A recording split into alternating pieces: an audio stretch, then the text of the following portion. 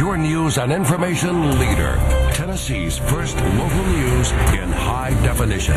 This is News Channel 5 This Morning. A museum on wheels bringing African American history to life to Nashville.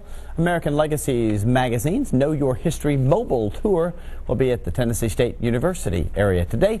The exhibit on wheels features artifacts, memorabilia, photographs also portraying both past and current contributions of African Americans.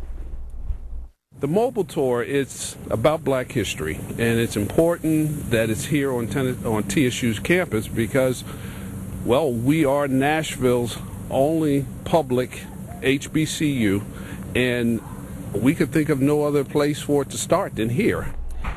Middle Tennessee does not currently have a museum dedicated to African American history. One's been planned there along Jefferson Street just north of downtown Nashville for some time.